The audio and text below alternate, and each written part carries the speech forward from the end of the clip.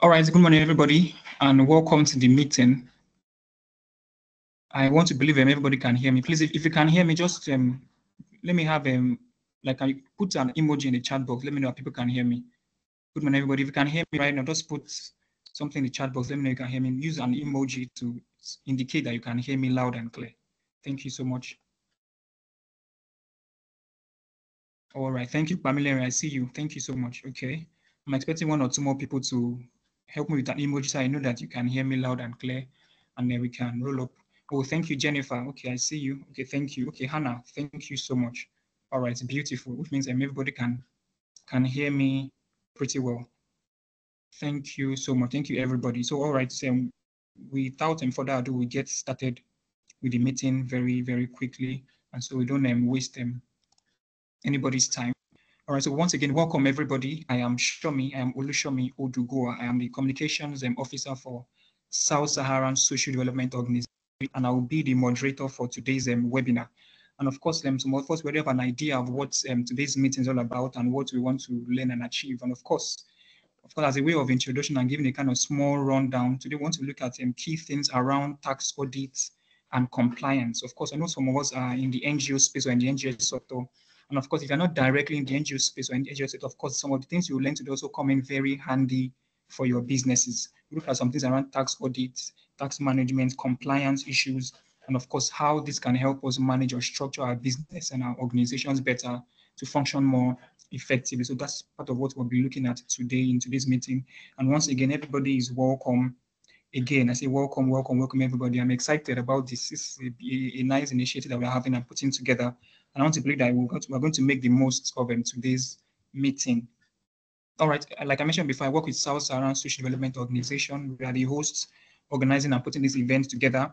South Saharan is a non-profit organization that works with women, youth, and children, leveraging education and good governance as vehicles to help make development and change happen in the community around us that we find ourselves in. And so this is what we do. Our strategic objective is to, of course, leverage or intervene with cross-cutting governance issues like health, climate change, and of course, one key thing that we're doing here today, of course, is understanding how well to work with a key stakeholder that we work with, which is the government.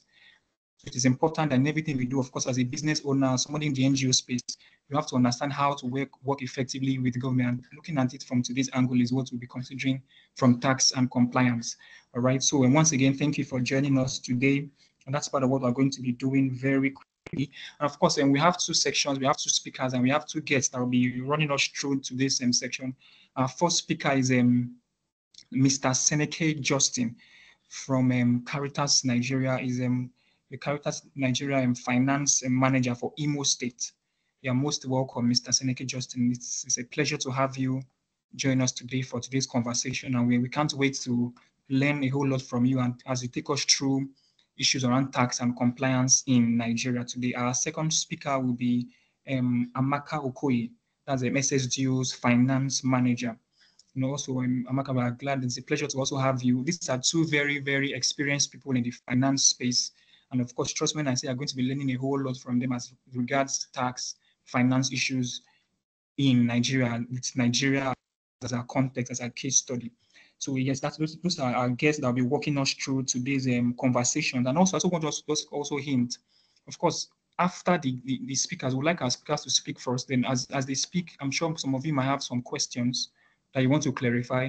Please just take note of your questions. Of course, you can jot them down, or if you have them in real time, you can also help me put it in the chat.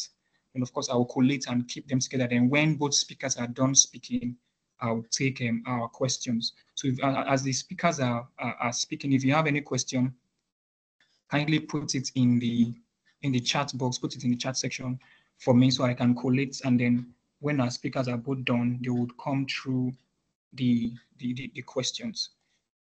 So very quickly, let me quickly give a brief about our first speaker before he gets into his speech. All right, so Mr. Seneke Justin, like I said, is the finance manager for Caritas Nigeria, Imo State.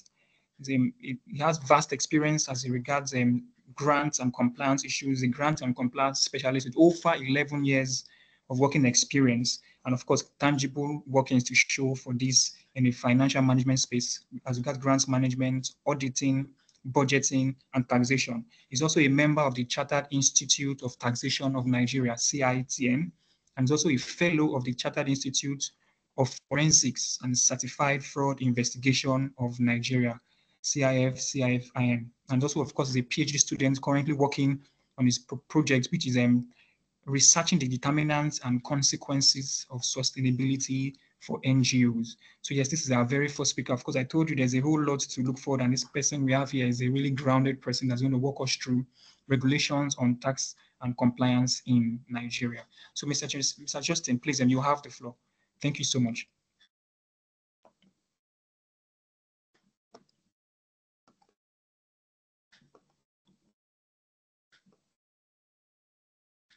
Hello. Good morning, everyone. Yes, Mr. Justin. Yes, we can hear you. Good morning. Morning. Can you see my slide? Yes, we can. Yes. Okay.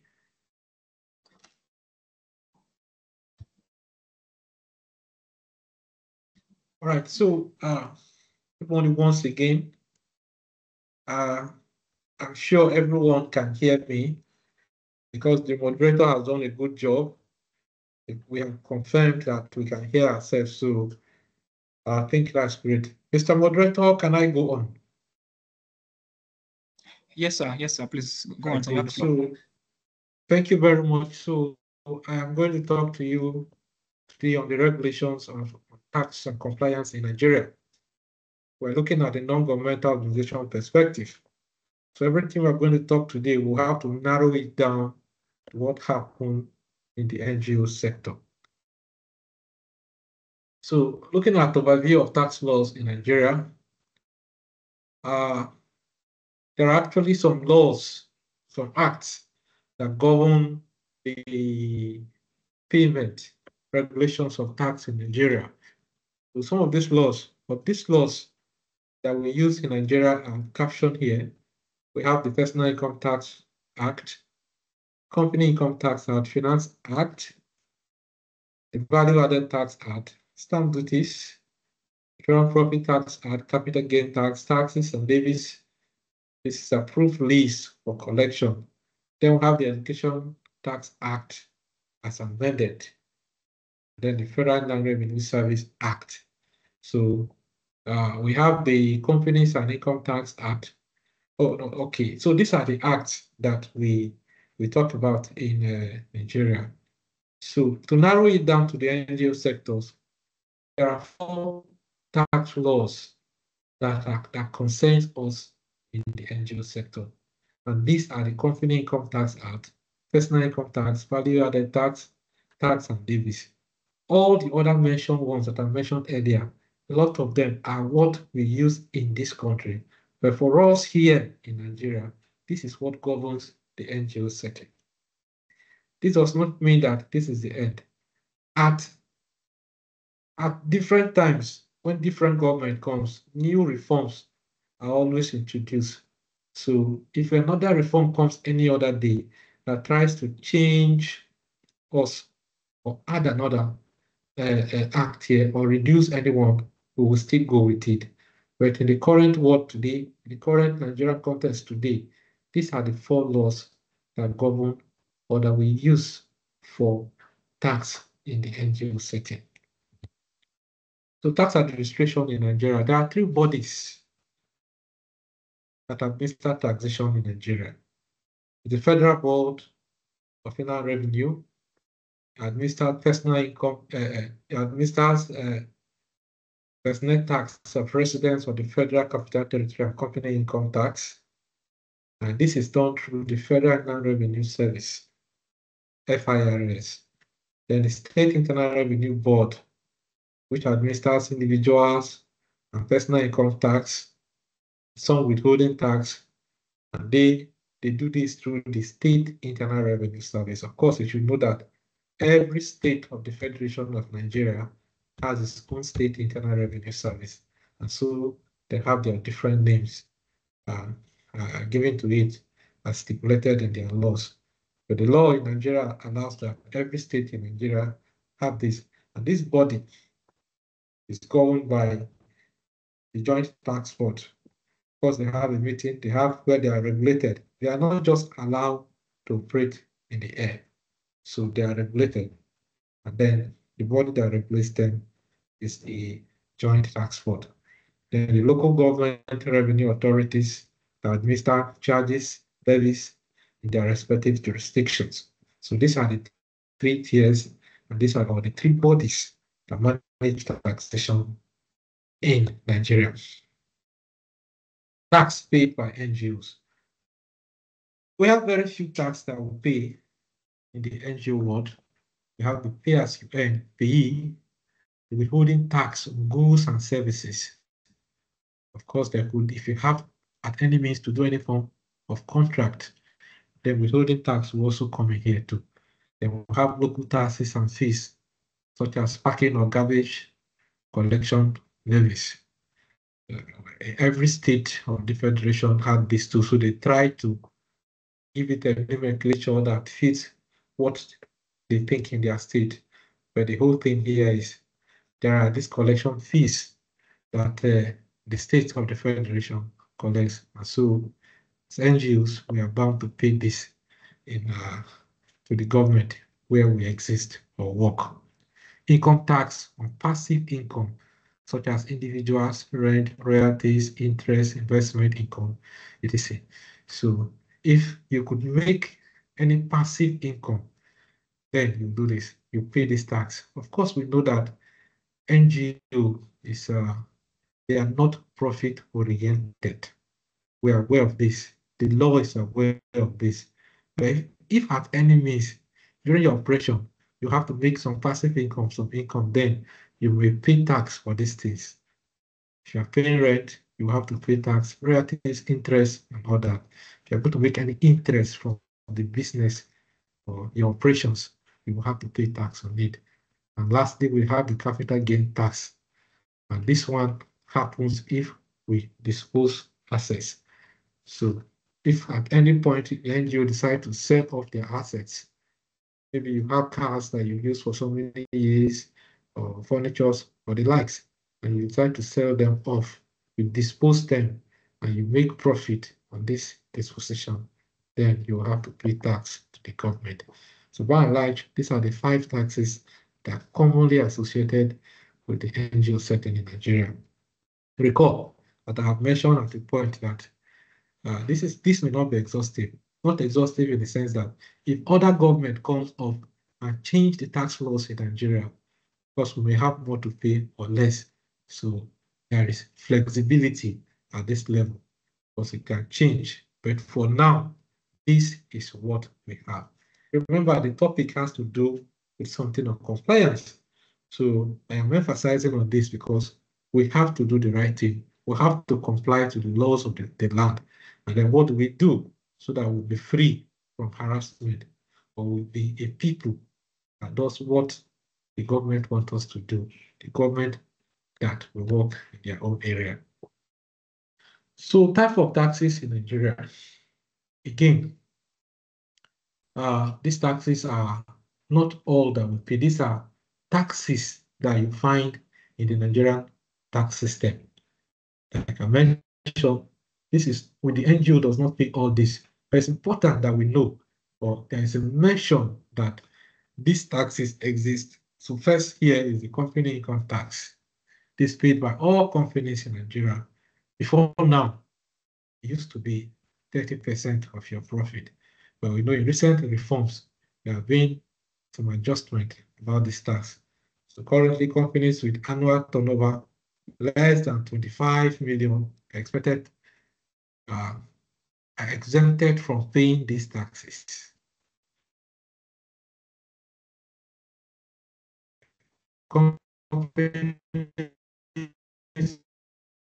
with annual turnover between 2,500 and 20,000, why it's over 100 million.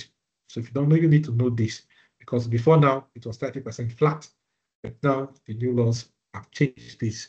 So we have to know the dynamics that have accompanied the company income tax law in Nigeria.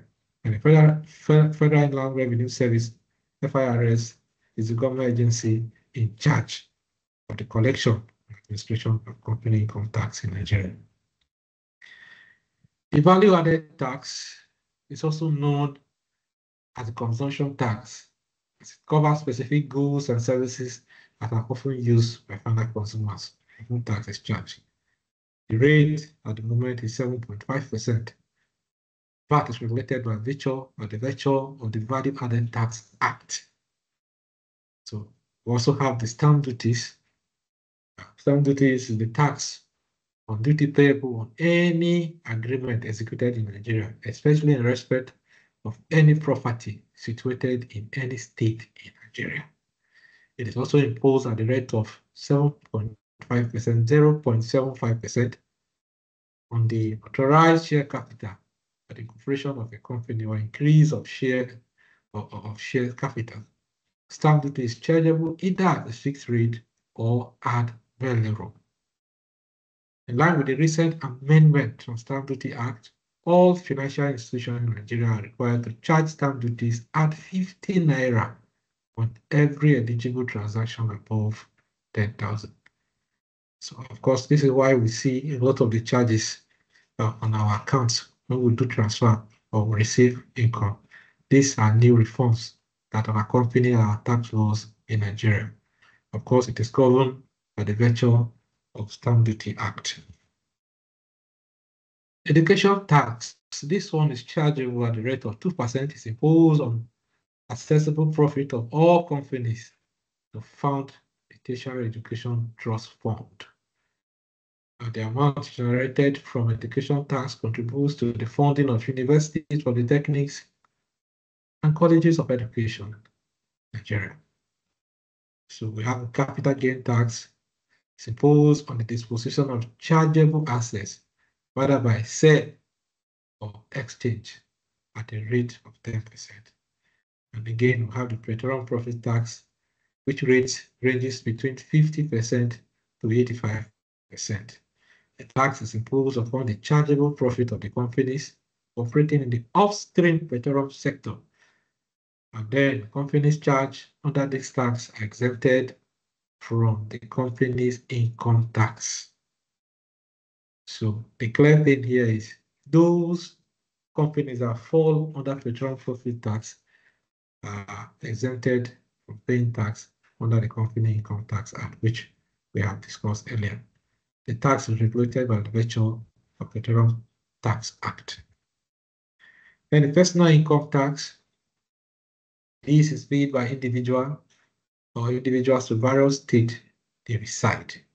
It's important that you know this, paid by individuals to the various states where they reside. You can reside in Enugu and be paying your tax, your personal income tax, to the government of, let's say, Anambra or any other state. So that's what the law imposes here.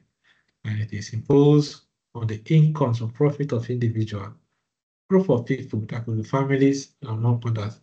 Personal income tax is administered by the relevant state government through their various internal revenue service or internal revenue agency. The payee that will deduct from our payrolls, this is where it is handled. And this tax is one of the tax that so much affects the NGO. And when you don't do it, this is where the authorities will come after you. It's important that we understand this, important that we see, that we put it into practice. Personal income tax is regulated by the Personal Income Tax Act. So these are the rates. These are the rates for personal income tax. And these are the rates that's expected that we use to charge our payee on our payroll. So personal income tax, say from 0 naira to 300,000, you have a progressive rate of 7%. Then the next 300,000 will be 11%, the next 500,000, 15%, and then the next 19, 21, and above 3.2 million, 24%. Of course, we don't have time to see, we'll bring in the tax calculator here to do this, but that could be on another forum. However, it's good that you know this rate. And please, let's try to get the current rate because taxes and laws changes. In the recent time, the government is still running on reforms of the tax system in Nigeria, but we have not had recent reforms here. But we know that they may come, so we have to watch out so that as they come, when it's due, we implement. So that employees who earn not more than the national minimum wage of 30,000 are no longer liable to tax for deduction of the monthly pay. Somebody will say, why are you talking about 30,000 naira here? This is the last time, as at the last salary minimum wage, this is where we were. We all of us know that it's recently, just this week, that the president signed into law the new minimum wage. So that new minimum wage will come into effect after a while. But for now, that you and I know, this portion of the law has not been amended. But from what we are seeing, there's a window that this will soon be amended because the minimum wage has changed. But this is what we're working with, and this is how the laws operate. So after signing into law, it will take a time. The government will definitely give us a time to start implementing. So we'll look into it. So that has not been done. So now we're still talking about 30,000 naira as the minimum wage in Nigeria, as far as taxation and PE is concerned. So where a taxpayer has no taxable income because of personal relief and allowance, or total income produce a tax lower than the minimum tax rate of 1% of the total income is payable. What are we saying here? Sometimes there are allowances, there are relief. People may go into life assurance and other relief allowed by law. So by the time you compute the relief, you will see that they may not have any tax to pay. They may have nothing to pay. But because our tax system wants everybody to pay tax, this issue of minimum tax comes. And that's why they're saying if you find a person like this, there should be a minimum tax rate of 1% of the total income is payable. So what your total income, put your total income together, the law will charge 1% of that and you will pay. That's when you have done everything under the law to see that you are not paying tax. Maybe you have all those tax relief, and then after putting them together, you see that you have nothing to pay. But if you get to that level, you will still pay 1%. And maybe people that after working all their tax, they have nothing to pay. This one is not relief. Maybe on the normal note, you have nothing to pay. The law still says that you should pay 1%. You shouldn't just go free like that. This implies that on our payroll, everybody on our payroll will have to pay tax.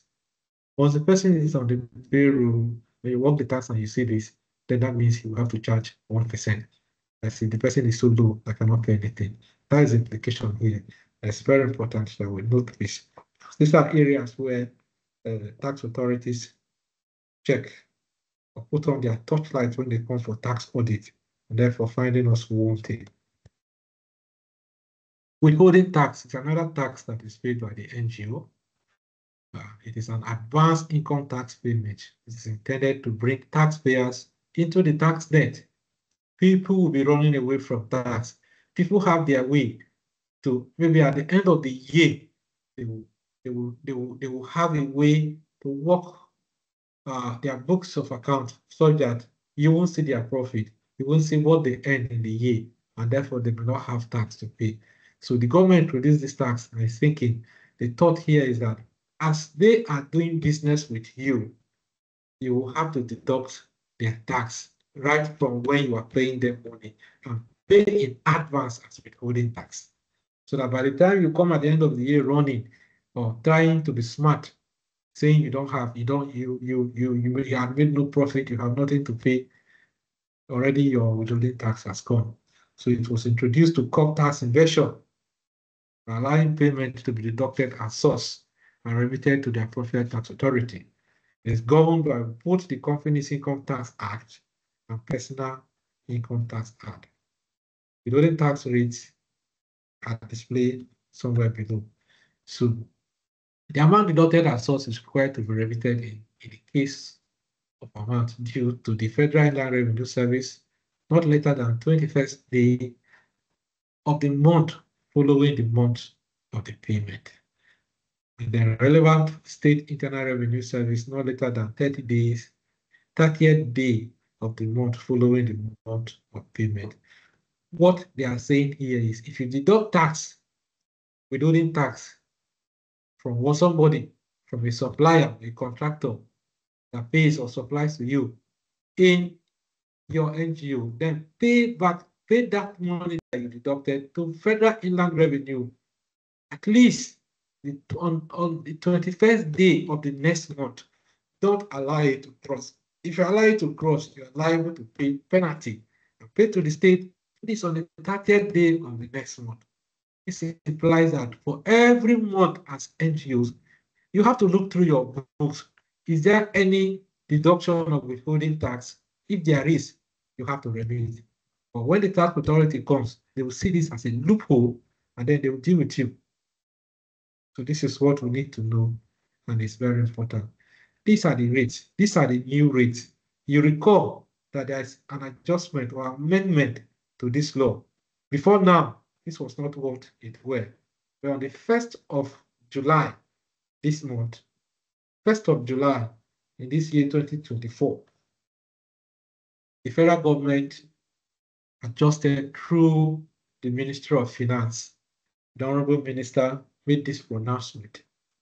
And then these are the rates that we have currently. These are the current rates. So if you don't have it, please, you have to go look for it. We can also share so that let's do the right thing.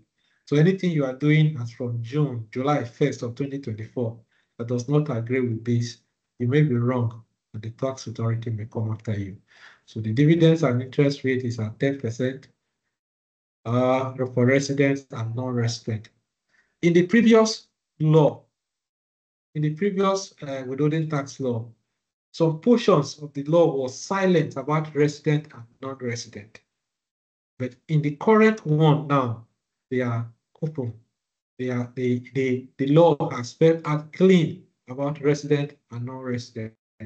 If you look at the other table before now, the table that we use in withholding tax, then it will be talking about companies and individuals. That was the emphasis of the law then. But this current one now is talking about resident and non-resident. So we have to look at this. So these are the rates. We can't go through all of them. So, but this is what is here. Then we have exemption on withholding tax. Again, there's a lot of difference here from what we used to have before, what we have coming up 1st of July. So this is what we have. So exemption of company categorized as small company.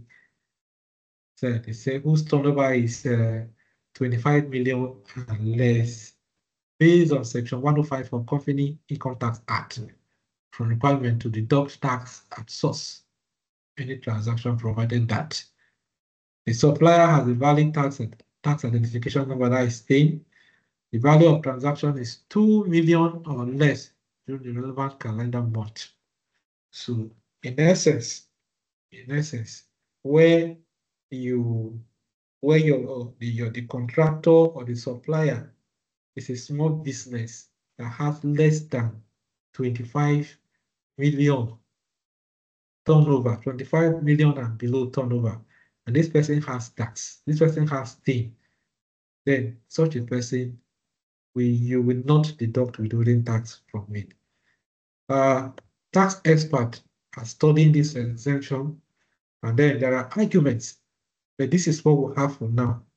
Let's not go into those arguments, but this is it. You know, this law is new. This law is just 30 days old today. And so people are still interpreting it. But that's what we have. That's what we know for now. I just try to present it the way it is, the way it came out from the minister's presentation, so that there won't be so much ambiguity and then confusion. So across the counter transaction are also exempted from withholding tax. Goods manufactured or material produced by the person making the supply are also exempted. When, let's say, we have local goods that are produced here, it's local people that produce maybe shoes, other things, other local things are produced in Nigeria. The law wants to see that such persons are exempted from this tax so that they will have a relief to boost their business. That's my interpretation of this. The imported goods where the transaction does not create a taxable presence in Nigeria for the foreign supplier. So any payment in respect of income, profit is exempted from tax. The withholding tax exemption continue. Out-of-pocket expenses.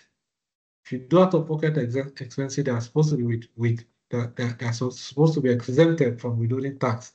The insurance premium are also exempted.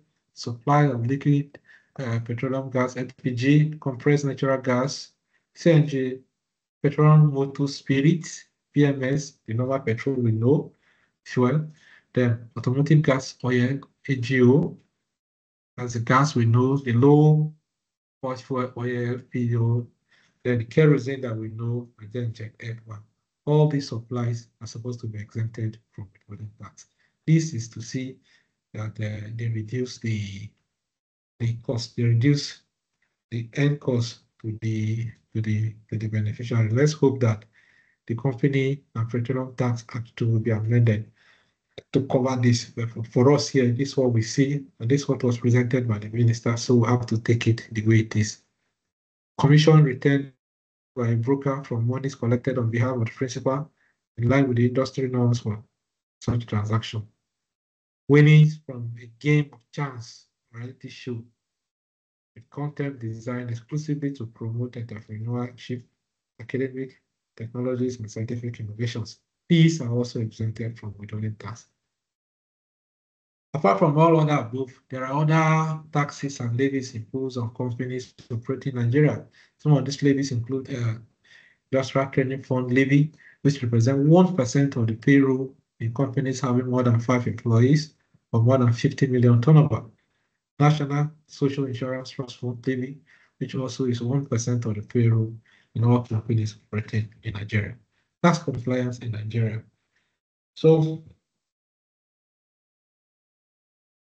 tax compliance refers to adhering to tax laws, regulations, by correctly reporting income, expenses, and other financial details to the relevant tax authority within 3 months. So here we are trying to look at what makes up compliance. What do you do? What are you supposed to do that makes up compliance? What do we look out for as non-governmental organization, as NGO, to see we are complying? What do we do so that when authorities come to audit us, to look into our books, they will not find us? That's what this slide is trying to talk about. Then first here, the second bullet point here was that within 3 months of every year, every taxable entity is obliged to prepare and tender self-assessment tax returns, including the amount of tax payable to RTA where the entity is a resident. Within 3 months of every year, we need to do this. Then filing of annual return at specific dates as stipulated by State Internal Revenue Service. 31st January is for some states. You are expected that on the 31st day of January of the new year, you should file a return for what you have done in the previous year. A lot of NGOs have been found wanting here. People will deduct withholding taxes.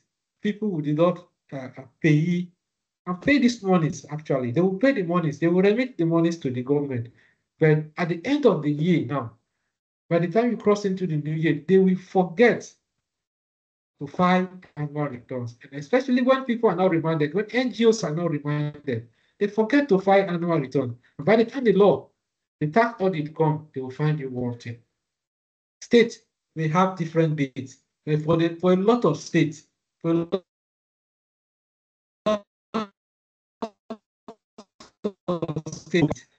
some states have it up to February and some goes into March. So what we're trying to advise here is that at the beginning of every year, after you have deducted and paid all that you need to pay for in the previous year, when you cross into a new year, file your annual return. Put it together. every state has specifications on what they want you to file as annual return. So when you don't understand, ask your state internal revenue service board. Now, how does it look like? What are the requirements for this filing? They will give you. You put it together and file. I am emphasizing here because a lot of NGOs have been found wanting here. It may not take anything to file because you don't do it. People or taxation in Nigeria and across the world is governed by laws, regulation.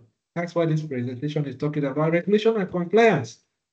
So if you comply and you did not follow the regulation, then you have not completed the process. So we need to complete this process so that we will not be found wanting. It is noteworthy to state that payment of taxes is a duty of all Nigerians residents, as well as companies and NGOs incorporated in Nigeria.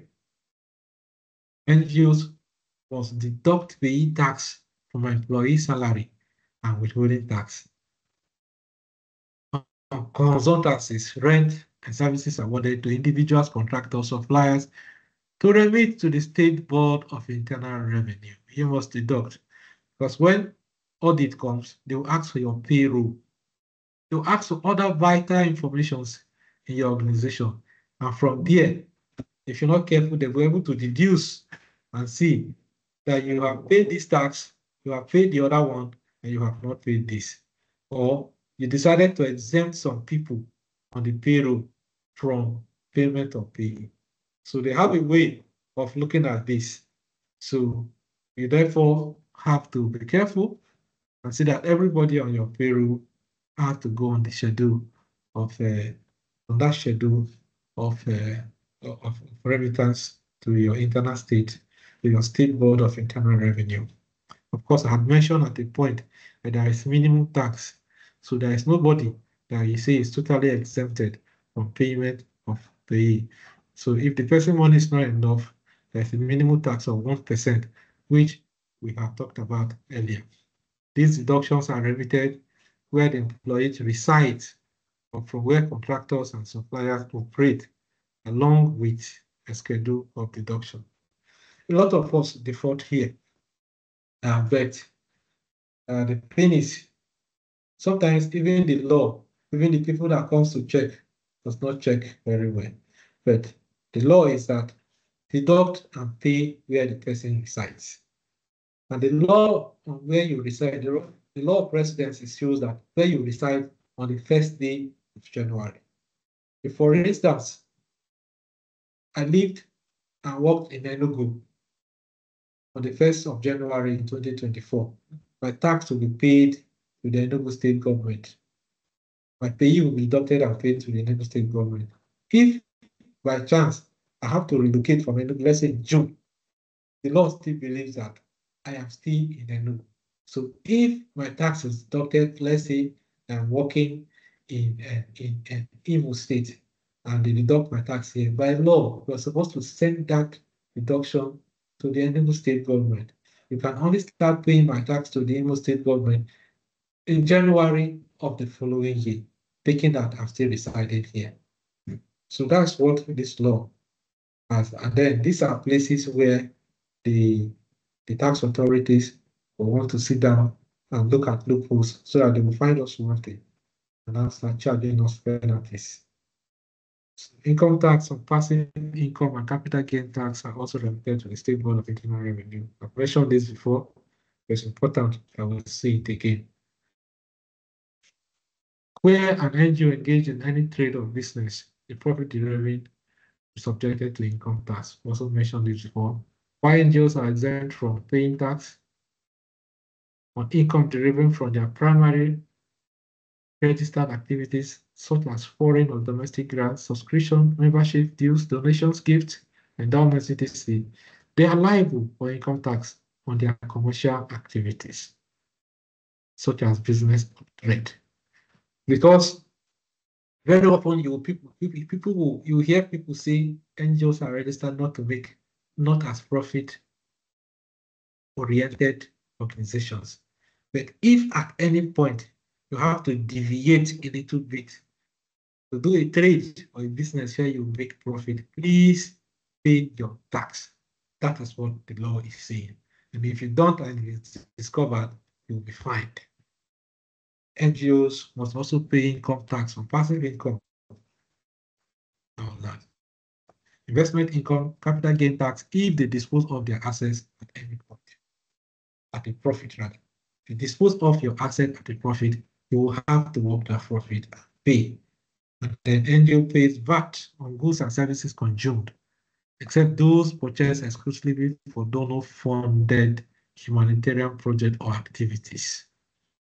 So if you purchase those goods in SSDO, for instance, decide to purchase goods to go and supply or deliver to a group of people for humanitarian purpose, let's say they have crisis or one thing or the other, yeah, such will not supposed to be charged. You're not supposed to pay tax of VAT on such issues. But where the case is otherwise, then you must pay your tax. And this is that act of the tax is governed by the value added tax. It's amended.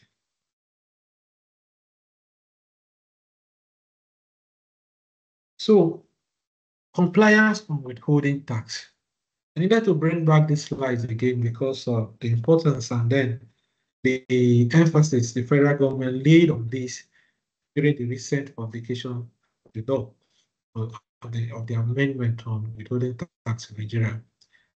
The regulation requires a person making a tax deduction from any payment to issue a tax receipt to the supplier, the receipt or recipient for the amount withheld upon remittance of tax. We may not have been doing this, but this is the new position of the law. So we will have to go and print or develop receipt so that by the time you deduct withholding tax from a person, a supplier, or a contractor, you will have to issue that person a receipt. This is the new law. This law is effective from 1st of July 2024. Such a receipt is required to contain details about the recipients and suppliers, including name, address, PIN, very important, PIN, that is tax identification number, nature of the transaction, gross amount deducted, and payment amount. So your receipt, the receipt you are going to print, you will design it to cover all these variables from the recipient, so or the supplier. So that by the time you are issuing this receipt, you will have to write out all this and then issue that receipt. Of course, we should know that we're going to keep a duplicate so that the days that complaints will come, we also tender our own duplicate. So this is a new requirement, and this is a requirement we have to keep. The RATA will grant the supplier, so recipient, credit following the presentation of the receipt. That is to say, when your supplier present the receipt that you issued him or her or the contractor to the relevant tax authority, then we grant or issue the person a credit note.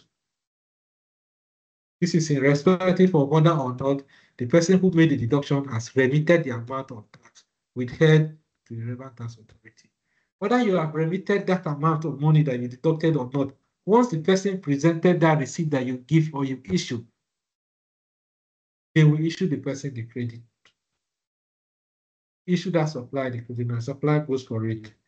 The government will watch out for you to remit that money or not, then they will come after you.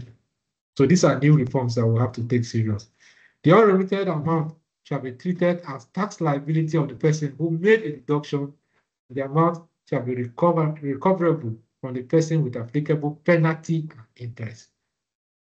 So when you don't remit, the government will look out for you at appropriate time. Then you will not pay penalty and interest. Recall that we had mentioned earlier that when you deduct this money, you pay it 21 days into the new month for federal inland revenue or 30 days into the new month for state internal revenue. So take note, by the time you do this and you don't remit, the law will come after you. So there are a few implications here. There could be more.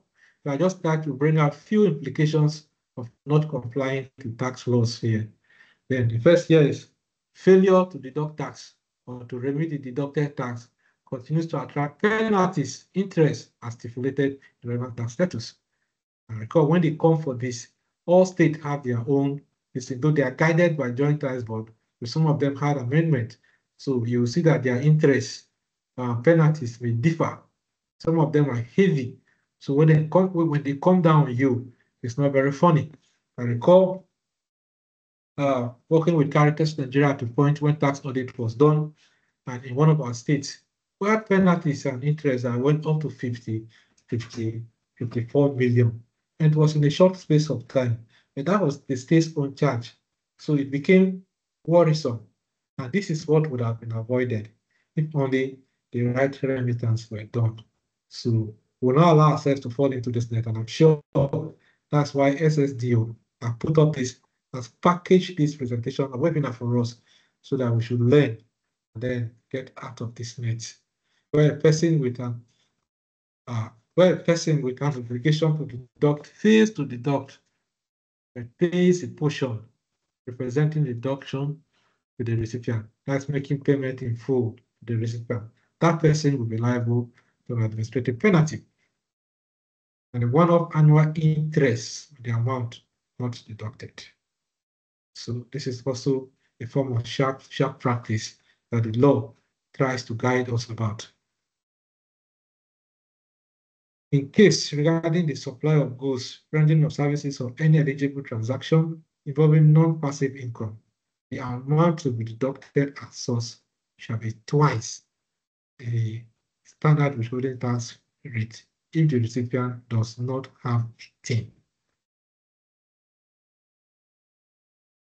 Okay, so in case regarding the supply of goods, rendering services, or eligible transaction involving non-passive income. So when you have passive income, non-passive income, and then you fail to deduct and remit, the law is saying that by the time they come after you, you will have to pay 2 times this.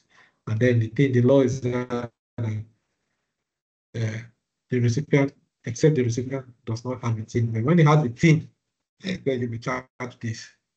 So you can suffer temporary or total shutdown of activities based on the magnitude of your offense. So these are the challenges. So thank you very much, ladies and gentlemen. So I think I have to stop at this time. Thank you. Over.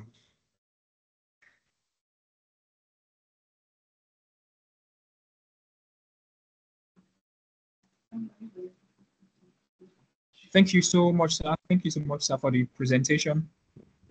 Grace, that was really insightful. Thank you so much, sir. You took us through key tax regulations as regarding Nigeria, tax regulations and compliance. Thank you, Mr. Justin, for that wonderful and insightful presentation. Very quickly, we'll move on to our second speaker. Our second speaker is Duamaka Okoye, who's our very own SSU's finance manager. She'll be taking us through the second section.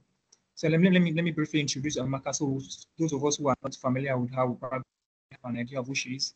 So Amaka is a seasoned chartered accountant with over 10 years plus experience in finance, accounting, and internal control. She has been our finance coordinator here in South Sudan since 2016, where she oversees our finance and administration duties and oversees finance and administrative functions of the organization. Right. So, ladies and gentlemen, I present you Duamaka Okoye to run us through the second section, where she'll be going through best practices in tax audit management and compliance strategies. All right. So, Amaka, over to you. Okay. Good morning, everyone. I hope everyone can hear me. Yes, we can. Yes, we can hear you. Okay. Can you as well see my screen, please? Yes, definitely. Yes, we can see. Yes, and we are also getting responses from other people that they can see. Yes, familiar. Thank you. Yes. Okay, but I think your screen has just disappeared. Did you stop sharing? Okay, yes, it's back up. It's back up now. Okay. Okay, thank you very Yes. much. All right. So, and thank you, Teneke, for that wonderful presentation. He had done justice to the regulations around the tax and compliance for non-governmental organizations in Nigeria. So this session will cover the best practices when it comes to tax audit management and compliance. What happens when the tax authority comes to your office? How do you go about that? How do you manage that to be sure that everything goes on smoothly? So the objective of this thing is for us to understand the overview of managing tax audit effectively. And when we are able to understand this, it will help us to ensure compliance with tax authority. There is nothing like being certain when these people come around. There's this confidence that it gives you, because one thing is that they don't give you notice that they're going to come next week or next month or whatever. You will least expect it when they will visit. And when they visit, you can't say no to them. So this session will help us to understand how best we can handle this. And when we understand this session very well, it also helps us minimize risk and penalties. We all agree with me that in non-governmental organizations, our resources are limited, is strengthened by the day. Imagine when you don't have enough funding to fund your interventions and all, and you are using the little resources that you have to pay government because of something that you know that could be avoided.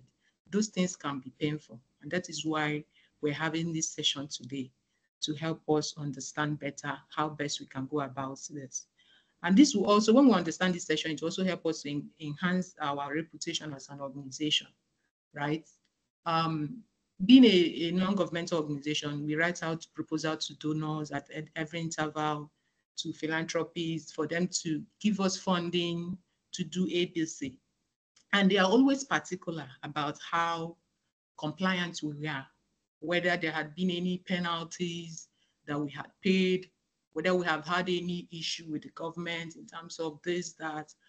Donors ask these questions, and it is important to them. And when they learn that you have had one legal issue, litigation issue or the other with the government, it always does not speak well. Some of them will withdraw their intentions on giving you, proceeding with their funding with your organization. So we are doing this so that we'll be more proactive in our actions and inaction in tax management. Now, coming to understanding what tax audit is actually is an examination of organization's tax return by the tax authority. So when you talk about tax audits, you are talking about marrying the returns that you have done with the government with what the law says. It's always what you did as against what the law says. It's not there's no any wishful thinking there. It's about what you did, your action versus what the law says. So these are the basis of tax audits when it comes to tax audit. So when anybody comes, whatever they are doing is look at what the law says. How well were you able to apply this in your transactions, in your daily operations? That is basically what tax audit is. Then moving ahead to the types of audit. When we talk of audit, we have more than one of it. Sometimes when you do, Seneca had mentioned that we're supposed to be doing our annual filing with the tax authority at the end of every year, So when you do that filing, it is the tax authority that will now look at your books. They will do their own assessment before they now finally accept it. And it becomes an approved filed document, right? So in the process of doing that, they may send you an email at interval and ask you one or two questions ask you for additional support documents. That is what is called mail audit, right? Then there's another type of audit that is desk audit. It involves the tax authority conducting a review of their self-assessment that you did, because the assessment you did that you filed is you that use your hand to assess yourself based on what you think that the law said, you know. So the tax authority is now looking at that self-assessment that you did as against how complete and correct it is when it comes to what the law says. You know, they may not be physically present at your office. They may be at their office to do this and give you a feedback. That is text audit. Then there is field audit. That one is comprehensive, more comprehensive than the desk. You know, is comprehensive and detailed, where the Internal Revenue Service audit unit, you know, is conducted at the taxpayer's location. They meet at your location to look at your documents. So this one, there's a physical visit. The tax authority moves from their place to come to your place. They want to now look at with their own eyes what you say that you did. They want to see things for themselves. Then there's a limited audit. That one is kind of specific to an area. Let's say, because when you talk of tax audit, it's encompassing, it's beyond just payee remittance. You know, so when we talk of limited audit, you can refer to it as being focused in a particular area. Maybe they are looking at having a holistic view on your payee remittance for a particular period, maybe from 2021 to 2023. You know, they're not looking at any other aspect, just that payee. They are trying to find out how compliant you are when it comes to what the law says in payee remittance and filing. That is limited audit. Then there is this comprehensive audit. This one is stressful, you know, to both parties and everything. Is a thorough examination of all aspects of the tax return. So when the State Internal Revenue Service comes for a comprehensive audit, is actually is a rigorous process, in the sense that they are looking beyond what your payee filing, your annual payee filing. They're looking at your withholding taxes, remittances, your pension remittance, whether you are remitting, because one thing is to deduct, another thing is to actually pay these things. Then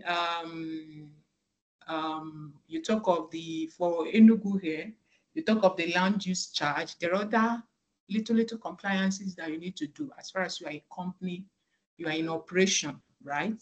So there are some of the dues that you are meant to pay. So when they come for comprehensive audit, they are looking at everything that has to do with state, you know, whether you complied with everything, not just the tax. Then moving ahead to preparation for tax audits. This is where the main thing is, right? Because if you don't prepare for something, there is no how you are going to come out best from it. So preparing for tax audit is actually, should be a proactive action that we need to take. It's not something we need to do in retrospect. You know, this is where, as an organization, your internal processes helps to make this place more seamless, right? You know, one thing is, as an organization, is ideal that you have internal processes and procedures in place that guides everything that you do, right? It's not just what anybody wishes to do that they do. They do things because this is in line with what this organization's policy says. You know, that is very key when it comes to preparation, because that is what sets the tone internally for everybody that is involved, for every party that is involved, for the day-to-day running of the organization. Now, preparing for tax audits, there are two key major areas, which is gathering of the documents and reviewing of records. Now, in gathering the document, this is where you have, tell the tax authority that you did this with your mouth, right? Where it's about your documentation. If you don't have evidence that you did A, B, C, you are on your own when it comes to these things. When they come to visit you, you don't use your mouth to say you were told to do this, you told this vendor this and that. Where is this documented? That is always the question.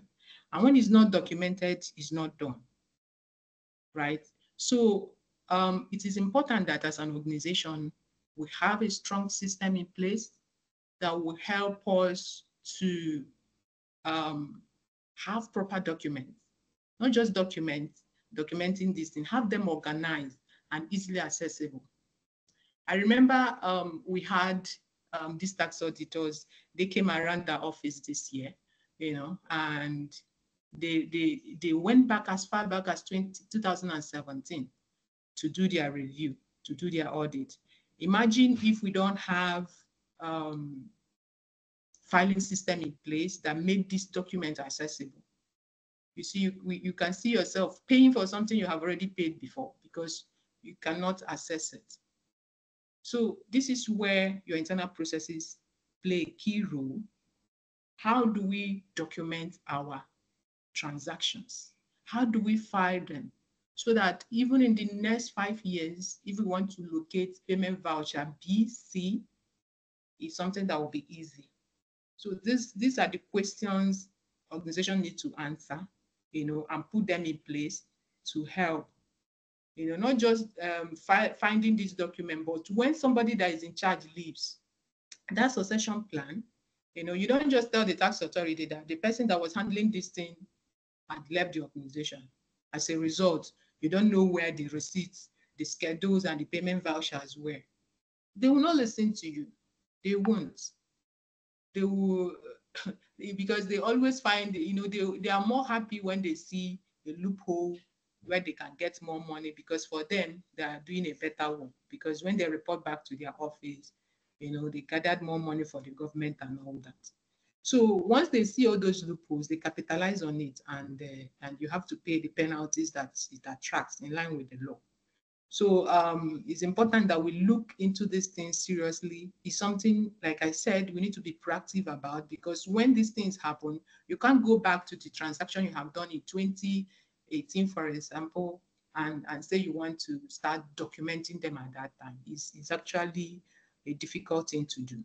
So plan ahead, have this system in place so that every staff in the organization will know that if I need money, this is what I need to do. The people in the finance will know if we're paying to a vendor, withholding taxes we need to apply once this requirement and that requirements are met, and you do this thing. And also very important that is remitted. That is because it's even more difficult when you deduct and you don't remit. It's a grievous offense. Is one thing that you did not deduct at all and you did not remit. It's even more grievous if you deduct a tax and you don't remit it. They frown at it very, very well. Right? So so in preparation of the tax audit is when you get the stages Hello. are actually. Sorry, Amaka. Yeah. Sorry, Amaka. Are you sharing your? Are you? Yeah, I can hear. Are you moving your slides? No. Okay. I am not. All right. Okay. Oh, okay. Is it moving? I was just trying to check. No. I was just double checking because some people thought you were moving your slides already. No, I'm not. But is it clear now? Can they see it? Yes, it's clear. It's visible. Okay. All right. So as I was saying, preparation for tax audit is the key. This thing is the gathering of the documentation. And as you are gathering the documents, you are making sure that they are in line with what the law says, right? I also needed to point out here that you should have a minimum time you need to keep your documents in your office. Because I just mentioned these people came and went back as far back as 2017. We wouldn't have told them that these documents are not available, right? because it's a long time ago, something like that. No, in line with the law, I think documents are meant to stay for at least 7 years before you think of disposing them. That is what the law says, at least for 7 years. So we need to make sure that we have archive where we keep these things in case anything comes up tomorrow, so that we can easily go there and get these things. So we sort out the vouchers, the schedules, and the documents. Then you do the review, because it's also important you review your document before you give them to the tax authority. It's not good that you just gather them, this is the payment voucher and all. You need to review them. You ensure that these things are in line with what it should be. If there are errors, this is the time you need to correct it. You don't correct error in front of the auditors and all that. That shows that you are prepared. And this is the stage you need to do these things. You have your checklist, you check all the things, you have your schedule, the receipts that you use in paying to the State Revenue Service, and all those, they are together, they are ready, right? So that is that in preparation of the tax audit. Moving forward to engaging with the tax authority now. When we talk of engaging with the tax authority,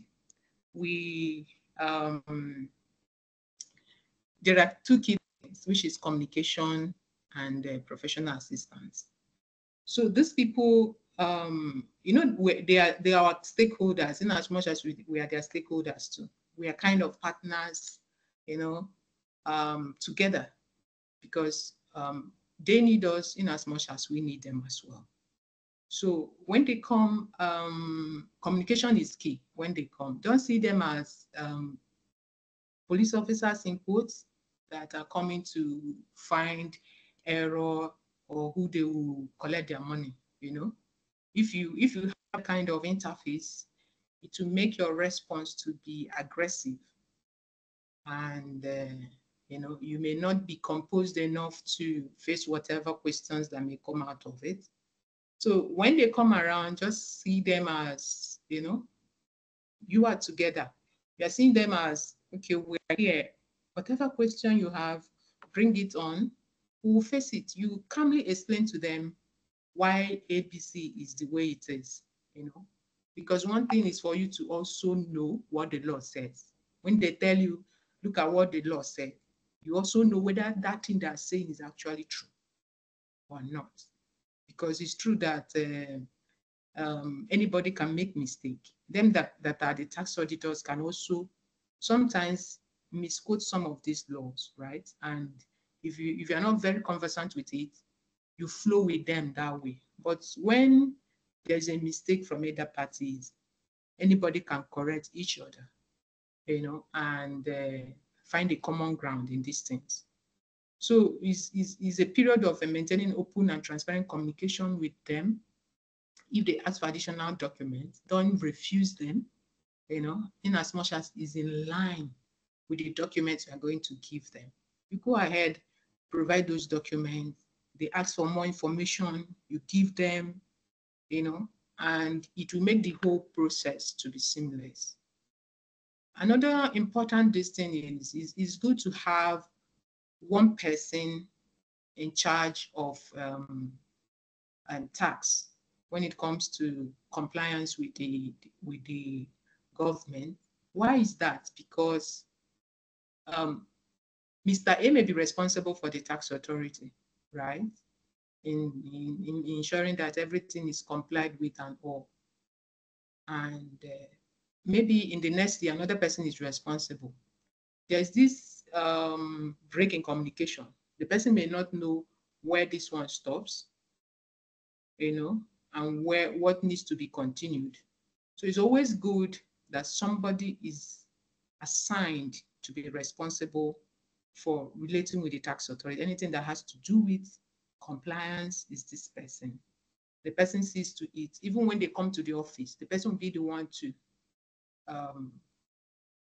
represent the organization. If there is now need to ask further questions to other staff members, they can be beckoned on to come and all those things. But it's always good to have one person, because that person will know the conversation he or she had with them before now, so that there will be that continue. That is also important. Then at this stage too, there are some at some point that you may feel that you don't have the capacity in-house to face the tax authority, because some people, once they hear that these people are coming, they start fidgeting, and all. If you feel that you don't have the capacity in-house, you can as well outsource this thing to professionals and consultants, which can help you do this thing seamlessly, you for a token, so that all these things is for you to avoid um, the things that we mentioned in our first slide, your reputation, penalties, and for you to be compliant. As a non-governmental organization, that should be our key word, because we're in the middle of the government and the people, and we can't be doing that when we know that we are not in line with the law. Yeah, so that is it. So the key areas of compliance I mentioned that we need to be proactive about is the financial aspect, right? When it comes to the payment of your payment vouchers, how do you keep the records? How do you have the processes? How these things are approved, to ensure that every payment that are supposed to, that taxes are supposed to be applied are applied?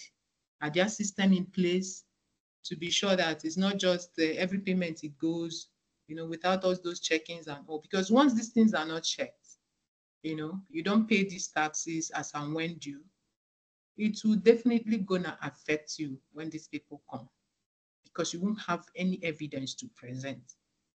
So in this financial aspect, this is where you have that system in place to be sure that all the transactions are processed, goes through the through the processes to identify whether they met a particular criteria before the funds are finally paid. So this is where the organization needs to look at to have that system set up. Is it the finance that will be doing this? Who checks the documents? Is it the program? And all those. It's always good to have a compliance person, an internal auditor assigned to this role, so that the person will look through this thing and be sure that all the processes are followed before it goes to finance for final payment. Now, in the operational part is where the organization focuses on following the internal policies and procedures of the organization. This is very important because this is what makes an organization to sustain itself.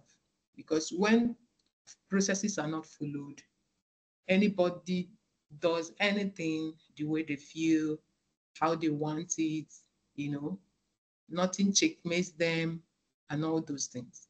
So it's important that the policies that we have in our organization are followed, because that is what makes this thing easier, to have these things in place.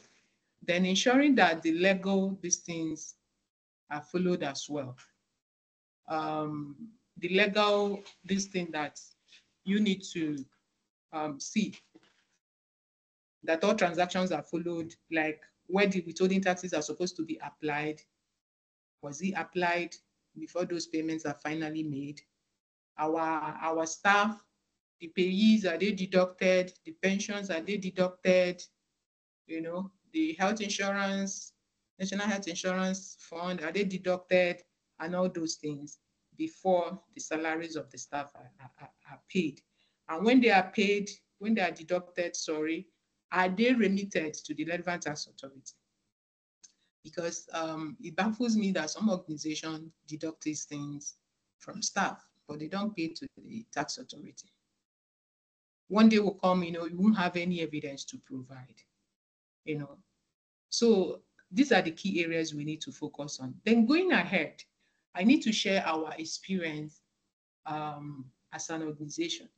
I mentioned earlier, we had a tax audit here this year, That was around January this year, and we were just normal day doing our thing, and we saw a dispatch rider came in and brought a letter. It was from the State Internal Revenue Service about the audit notification. Well, we looked at the letter, we felt maybe they will not come and all those things. They gave us a date and said if the date is not convenient, we should write back and give a new date and all those things. We saw it and we kept it. We thought it's something that will, they will forget with time. I think a few weeks later, I think 2 weeks after, they wrote back. They have not gotten any feedback. That was when we knew that it was a serious this thing. So we wrote back to them and gave them a date. They need to come, and that day they came. So when we gave them the dates, we used that period to gather, because they gave us the period they were going to review was 2017 to 2022, because there was a new change in government. The new government, as a new administration, we're trying to make some few changes here and there. So we gave them a date. Of course, we looked internally. We have been doing our distance. So the distance will be to gather this document. And we brought out time. We gathered this document from 2017 to 2022. And they came to our office. We brought out the vouchers, the schedules, and the receipts, and all other remittances, because it was a comprehensive audit they came to do, not just the payee aspect. So, but during the distinct, there are two key areas that was a major distinct for us, right? There was a major issue. Now, in 2017, we did our annual filing. Yeah, few days after 31st of January. Seneca had mentioned all your payee remittances, you are supposed to file them on or before 31st of the following year. That is what the law says. If you fail to do that, you are going to be penalized. So for 2017, we did file, but it was the first week of February. Reason being that the back and forth, during the assessment with the State Revenue Service, there was this back and forth. And anytime there is when they reject your this thing, you have to rewrite with the new date and all. And the day they actually acknowledged our filing was that first week of February, and they termed it that we did a late filing.